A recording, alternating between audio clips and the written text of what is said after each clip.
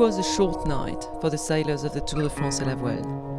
Even on a weekend, they had to get up very early to leave the port of Granville before the tide was too low. They have a long day ahead of them, a day to play with the tide along the coast of North Brittany before arriving in Roscoff late tonight. 7:15, the fleet crossed the start line in the light westerly breeze. Once again, it will be a day upwind. The local team Normandy Icewell tacked to go north of Chauzy Islands, but when the fleet met again, the result is not what they were hoping for. Groupama, Courrier Dunkerque and Ville de Genève were leading. Along the way, some crew met some crazy figures, head upside down, to remove the seaweeds from the keel.